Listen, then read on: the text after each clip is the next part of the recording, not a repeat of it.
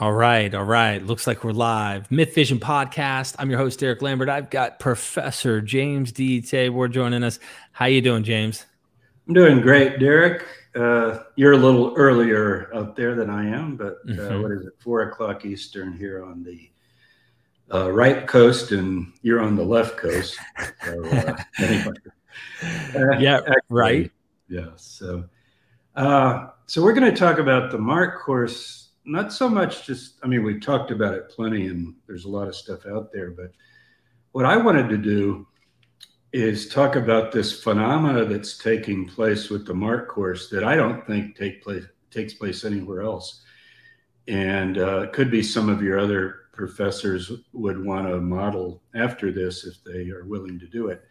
And some already have to some degree, but you know about a little of it, but I don't think the group does, the audience.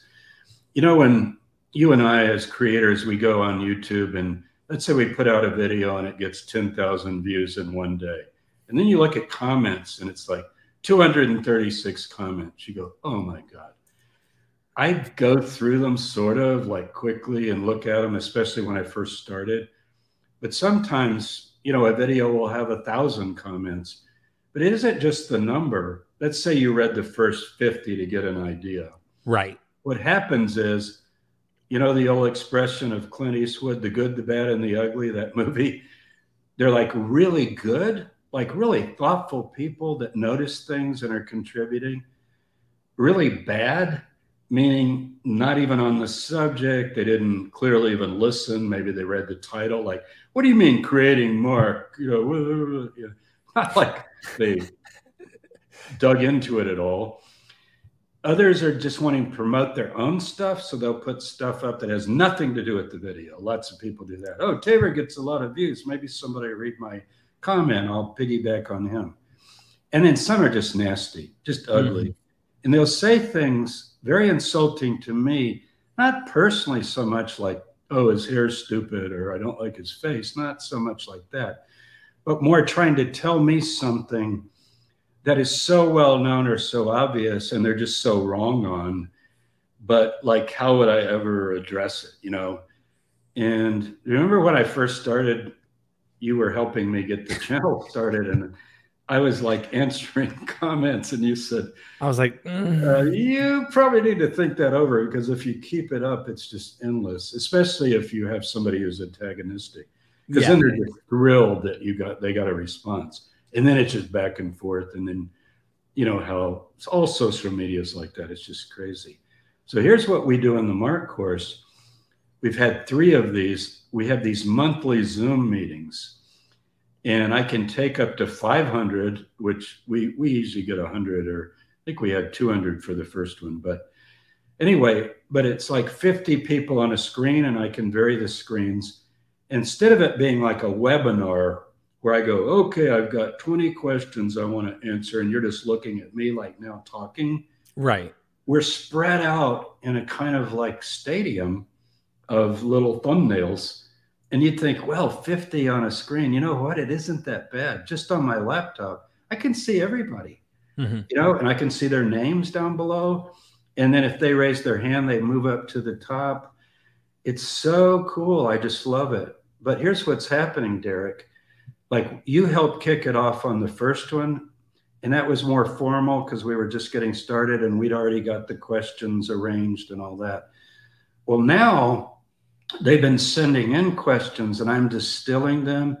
And let me tell you, Derek, these students are so sharp.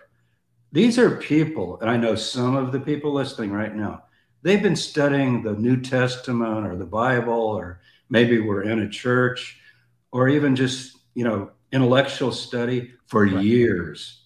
These people have background, they have depth, and their questions are so good that it's like you're doing an advanced seminar on MARC in the Zoom session. And I'm telling you, people are sitting there nodding their heads and following, and, you know, you don't have to speak. You don't even have to put your camera on if you don't want to. I can play a video, I can put up things, I can screen share.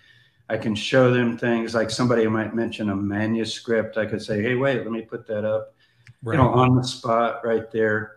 So this Sunday, at noon Eastern, my time, East Coast time, which we kind of picked because all over the world, different time zones and so forth. We're going to do a live Zoom. I think we went an hour and a half to 2 hours on one of them. That's a little long, but I don't think we even lost 10% of the people. And when it ended, you were like, oh, that was fast. You know what I mean? Like, yeah, absolutely. And I used to teach classes that were an hour and 15 minutes, and I would get going, and then students would jump in, and I would have 70 students. It's actually giving me that feeling of the college classroom.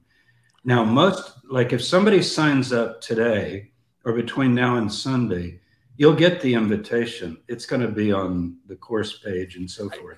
James, just so everybody could see, yeah, go ahead. This is what the course is, and you and I put this together. There's some visuals to follow on the maps. Ryan actually put this together, the Queen of MythVision. Let's go to the next one. Upcoming live Q&A. So it's already trying to share you the link to do the upcoming live. That's coming up. Lecture 1. And in each of these lectures, I mean, they're literally, I'm going to hit play just so people can actually see the quality. I mean, you go in depth and explain what the Gospel of Mark, as Mark, what this author's trying to do, how to understand what this author's doing without letting Matthew or Luke pollute it, because that's what happens when we want to understand it. We go, well, let's just go over to Matthew because Matthew explains these are angels. No, Mark says they're young men. Stop running to the angels. Not young men, a young man even. So a young man, exactly. I already messed up just trying to make the example, you see? And even though I've done several videos I did with you, being somewhat provocative, because I believe that Matthew and Luke destroy Mark. That's a strong word. What I'm trying to get people to see, that if you overwrite somebody's work and you use it as a source, now there's Matthew and Luke, they see Mark as material, right? Because they have their creative project, their theological projects, and they go, oh, we got this source Mark. That's the only narrative history of Jesus of Nazareth that exists on the planet, right? Mm-hmm. Think about it. Mm-hmm. That's why I call it creating Jesus. It's not everything we know about Jesus, but it's the first creation of tell me the story of Jesus, right? And Mark does it. Now Luke comes in, oh, I like that. I'm going to use that. Now, you could say, oh, use, abuse. Well, it depends on how you want to look at it. My favorite example is Mark. Some guy says to Jesus, good master. He says, don't call me good. Only God is good. So what does Matthew do? He doesn't put that in. He rewrites it, overwrites it, rewrites it, add, subtract, multiply, divide. So you're not actually getting Mark. You get if you read Mark first and then read Matthew and then read Luke, you have a vague impression that you're getting Mark, like, oh, I read this before, I'm getting Mark. You're not getting Mark. You are not getting Mark. Mark is a tight, structured whole. If you take this course, you're going to see this amazing outline that we follow. And you know how outlines are usually really boring, like we all hated them in school, like, oh God, an outline, that's going to make it even more dense. No, this is the outline of what I have come to after 30, 40 years studying Mark, of what the structure of the book as an artistic, creative work actually is. And I could be wrong on part of it, but boy, I think I've got most of it. James, that code, I'm telling you, you're just like, wow. So you blew me away with it. And that's like, you've kind of really made my interest in Mark even more. Like, I really need to understand this book, because once you get Mark, then if you do explore into Matthew and Luke and stuff, you can start seeing things you didn't really get without absolutely. that. Yeah. But also, I just want to point this out, like for the course right here. So if you do sign up this Sunday, you're doing a live, and I'll let you explain what that is. But I just want to emphasize what you get by signing up. You're helping Dr. Tabor. You're helping MythVision continue to educate and do these scholarly courses. They're all in 4K, really high quality. You get a lot of reading material. There's 7 lectures on Mark. You go through the entire Gospel of Mark with Dr. Tabor as if you're a student in his college course, in his class. He gives you reading recommendation. And then there's past, we have the dates here. There's already 3 live Zoom recordings that have already been up. So you can go watch the past Zoom recordings, hearing the questions and the interactions with Dr. Tabor and the students. We have 3 there and 1 that is coming up this Sunday. So, and that link, of course, is going to be in here when you sign up for the course. So you can go check that out. I'm sure you're also going to send an email out to all the students just to remind and to give them everything so they don't forget. We also have an angel in your room right now who's watching that took the course as well. You've heard of Eden? Anybody know Eden, the Garden of Delight? This is little Eden. Eden, I'm babysitting her. She's 10 weeks old. And this was yesterday. She's looking out the window because my wife, Lori, was mowing the lawn. Lori's the gardener of the family. And when I took this, I thought, she's saying, "What's up? Where's mom?" Like, why am I here with dad? And so anyway, but she is a Clabberdoodle, which means a border collie, which is literally just the smartest dog on the planet. Sort of. I mean, people can argue, but you know how border collies, if they see your thumb move, they're like, you know, because they have to look at, you know, in doing the herding and all. And then a poodle, which is really a very smart dog as well. So Clabberdoodles are all the rage now. Labradoodles, Clabberdoodles, and all the doodles. But anyway, this is a little doodle, and she is just amazing. She's sleeping at your feet right now, so that everybody knows. She loves to hear me talk about Mark, and who knows what she understands. So yeah, this Zoom meeting on Sunday, I'm going to try to put a lot of things together. So if you're listening now and you think, oh, you've already covered so much, first of all, you'll get the course. You can start it right away. And even if you don't have time to get it, it'll be a good introduction. Yeah. Because I'm going to try, since we've done, this will be the 4th one, I want to kind of put things together for us all and see where we've come. So this is really the one you don't want to miss. And it could even be a kind of a start for you then to dive into the course as well. But yeah, Mark is just so important and so neglected. And that's why the subtitle's why Mark was forgotten.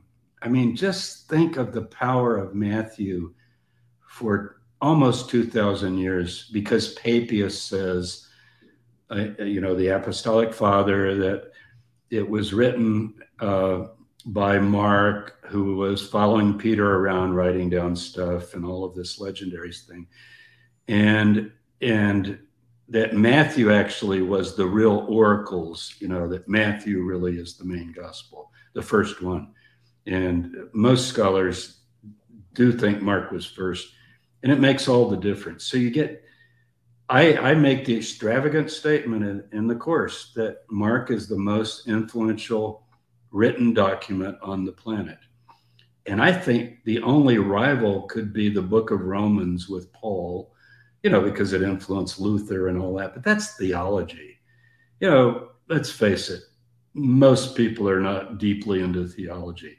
But the story of Jesus, you know, what he did, just the basic kind of narrative, Mark created that. I don't mean he made it up. He had traditions and things, but he created the artistic presentation. I agree.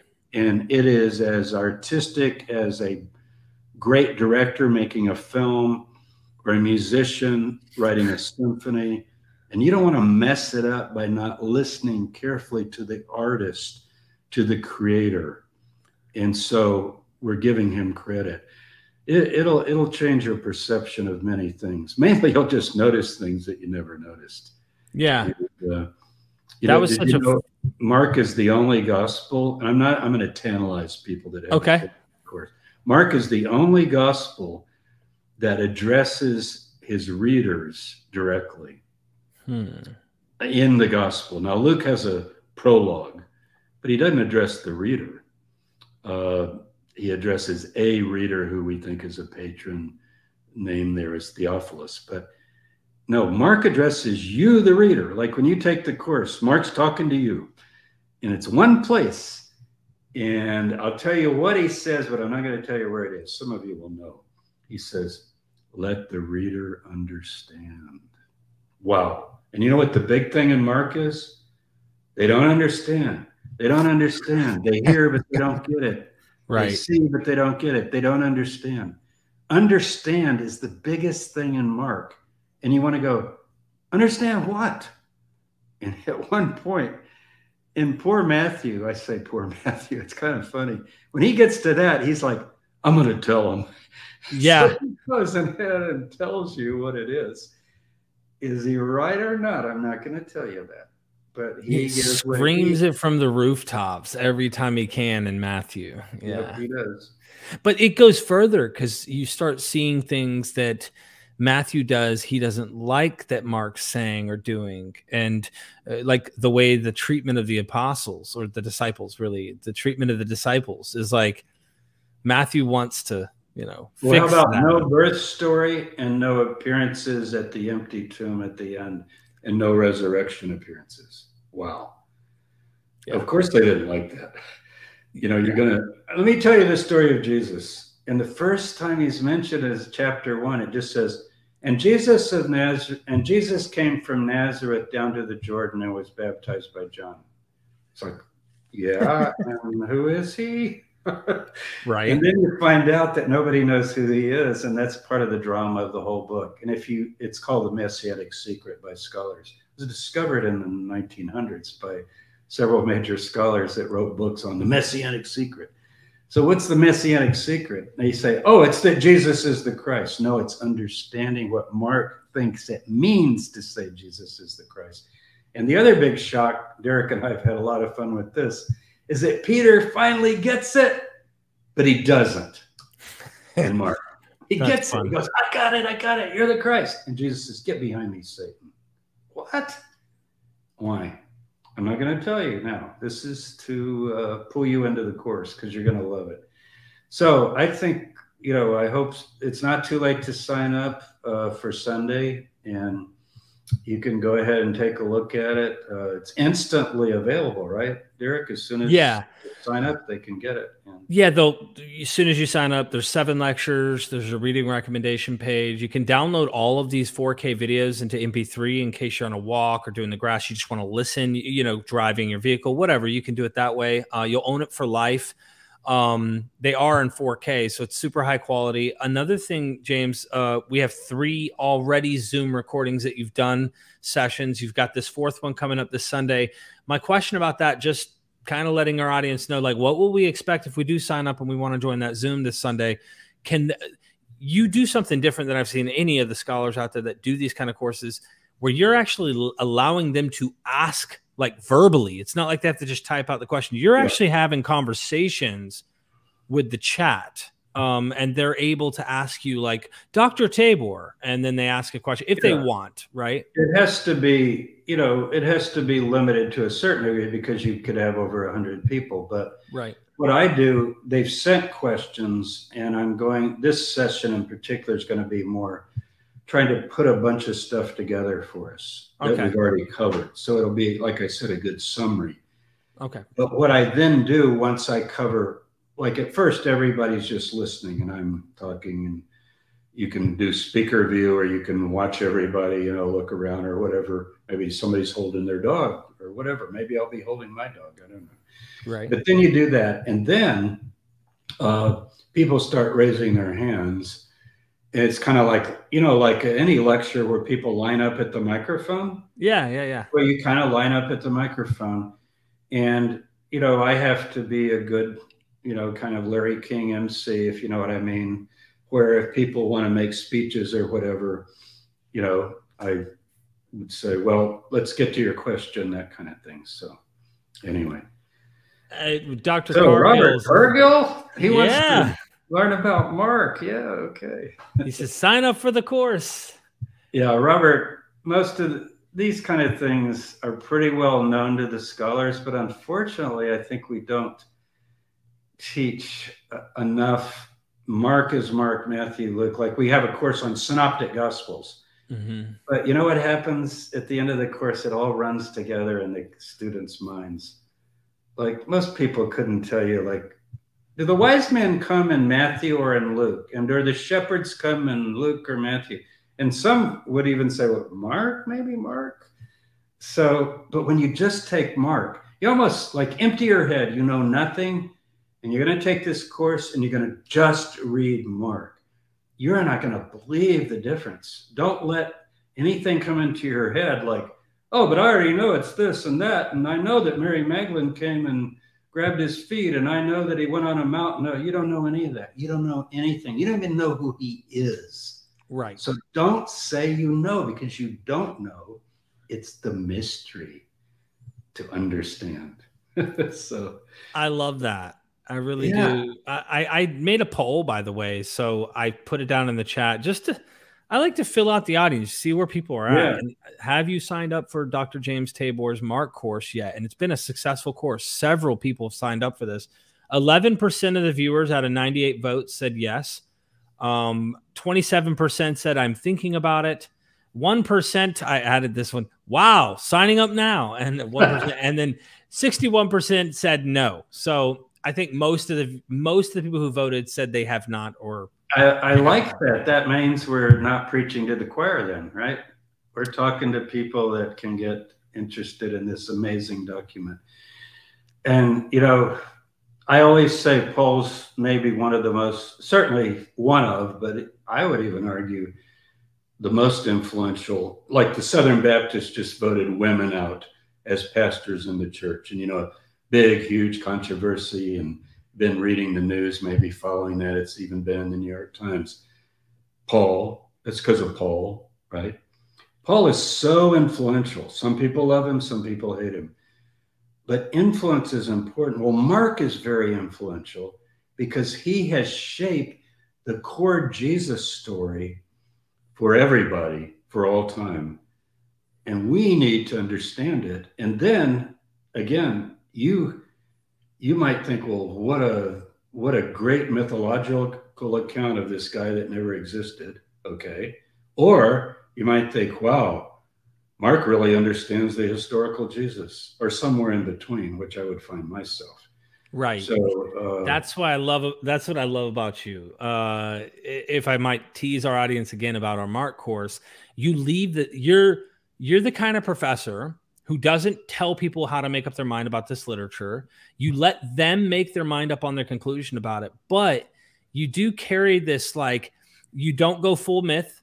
You don't go full, oh, we're reading a historical eyewitness account at all. You're not even close to that. This is a literary product. But there's realism. There's something there. There's something that can be touched. And of course, you've done some archaeological work over there. And we went on our tour up in the Galilee. We went to many of these sites that are mentioned in this gospel. And I'm thinking, wow, this kind of does bring it to life a little bit to think about. Absolutely. So, yeah, I love it's like Mark is the only one, I can't remember if he's the only one, but he mentions, everybody mentions Simon of Cyrene carrying the cross, right? Who is Simon of Cyrene? You know, Cyrene is the northern province of Rome in Africa. And yet there's an ossuary. Mark says he had two sons, Alexander and Rufus. And apparently the Markan community maybe knows those people. It could have been made up, but I don't think so. And now this ossuary has turned up that has Simon and Alexander from Cyrene. It's at Hebrew University. I've looked at it. So anytime there's something like that that I can just add as background, like I know what it's like to walk from Bethany over the Mount of Olives, down into the Kidron Valley, and up into what was the Temple Mount. And you do too, Derek, because you wore your legs off walking with me, trying to film me. Trying to keep up with you. And it's a tough walk. That's like a 5-mile walk, and he's doing it every morning.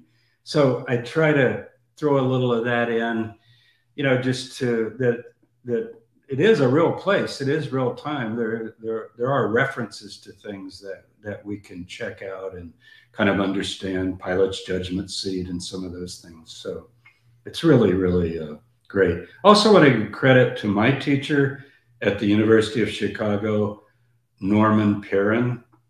Rest in peace. If you go to my blog, jamestabor.com, there's a little in memoria thing for people I've loved that have died, teachers and others, friends, colleagues, family members. And one of them is Norman Perrin. You can read about Norman Perrin. Norman Perrin was just, I can't be him, but I can bring you what I learned from him. But when he would talk, he was British. That helped with that wonderful accent. And he just had that look as well. He looked sort of like a cross between Sherlock Holmes and Ernest Hemingway or something. You know, he had his beard and so forth, and he would just hold forth on Mark. I'm telling you, we grad students would just sit. You could hear a pin drop as he's telling us about the creativity of Mark, and it was just amazing. And I try to bring a little of that as his student, and I love him so much. He was such a great New Testament scholar. I want to say thank you to the mods in the chat for sharing James Tabor's YouTube channel videos there. We have a couple questions, super chats, James, if we could hit those. Yeah, let's do it. Yeah. As we're wrapping up, because I do want to see some people sign up. It'd be awesome to see you there and to get your thoughts on those courses, letting us know what you think. So first of all, we got a super sticker from Imnag, always showing up. Thank you so much for the support, my friend. Constellation Pegasus. Oh, right, our buddy. Or girl or gal, I don't know. I'm not going to judge, but I got the course, but haven't gone through it yet. I'm so burnt out doing all this research. I need to clear my mind to dig into it. I'm emotionally exhausted. All right. You know what? I think you'll find it's actually refreshing for that, because it's got that story unfolding quality. I'm not saying it isn't demanding and might exhaust you a little bit, but take some deep breaths. Hey, cruise into the Zoom meeting if you can. And that way, you know, you can just sit back and listen and jump in with you know, everybody that comes to the Zoom meeting has not finished the course. We had 4 or 5 people sign up today, even before we did this. So obviously they haven't finished yet. Right, right. And Ryan's going to put up the Zoom link. I sent an email to the current students. Any of you who sign up between now and Saturday, you'll get an email, plus it'll be on the course link when you sign up. So you're breaking up, James. Okay. Did you hear most of that? We're losing you. Okay, there you are. You're kind of here now. Yeah, I don't know what, just internet maybe, or what. So might be my end. Did you hear what I said? Yeah, your end looks foggy or blurry to me. You there? Yeah, now you're frozen for me. We should have a vote. How many say Tabor's frozen and how many say Derek's frozen?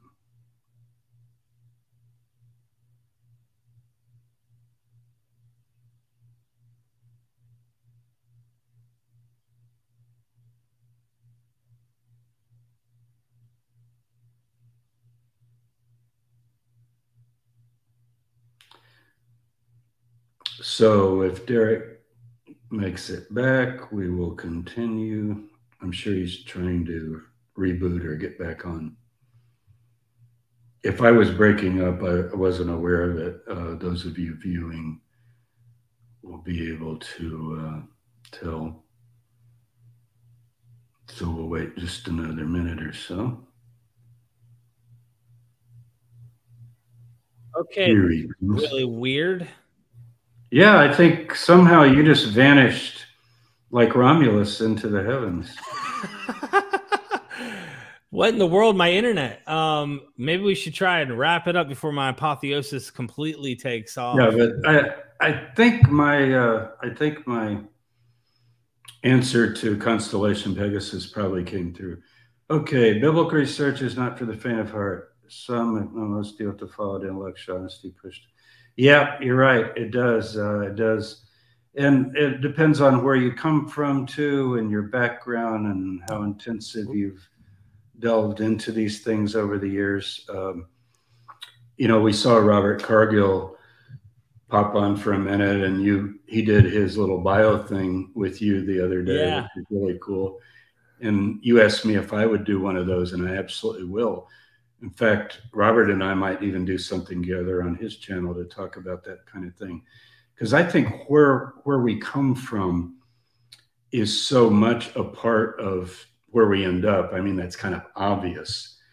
But especially when you're dealing with a faith committed book like the Bible or the New Testament, that you might have been raised to think of in a certain way, and then how academics and scholarship get into that. And you're dealing with big questions. So I'm gonna start a little series on my YouTube channel called Death and Afterlife in the Ancient World. It's not a course, it's just a series of slides I want to talk about. And that's tough for people, because for most people, that's like the question, like, what happens when you die? Something or nothing, you know? Yeah. And I just want to, I'm going to get more philosophical with people than I usually do. I'm the Bible scholar, but guess what? I think all of us think deeply about the cosmos and about meaning and about consciousness and about science. And Derek touches on those things, I know, quite often. So, yeah. Okay. Do we have any more? Yeah, okay. We have one more, and this is a teaser for your thoughts. Does Mark 9:9 highlight that the secret nature of Jesus's identity was, according to Mark himself, not known during Jesus's life, but only after the resurrection?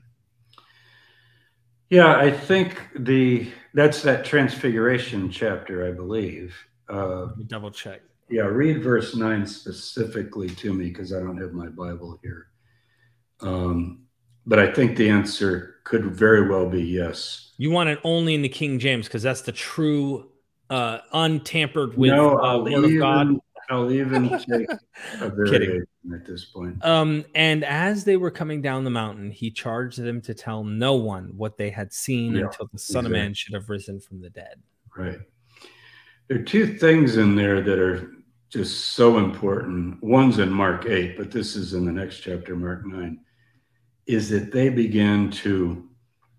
they want the kingdom in Mark 9. And we'll do this real fast. They want the glory of the kingdom. So he says to them in a really tantalizing way, some of you standing here will not die till you see the kingdom come with power. So they're just totally intrigued with that. And then they have this visionary experience. And I do think that verse 9 is Mark's way of saying nobody ever understood until the very end the real nature.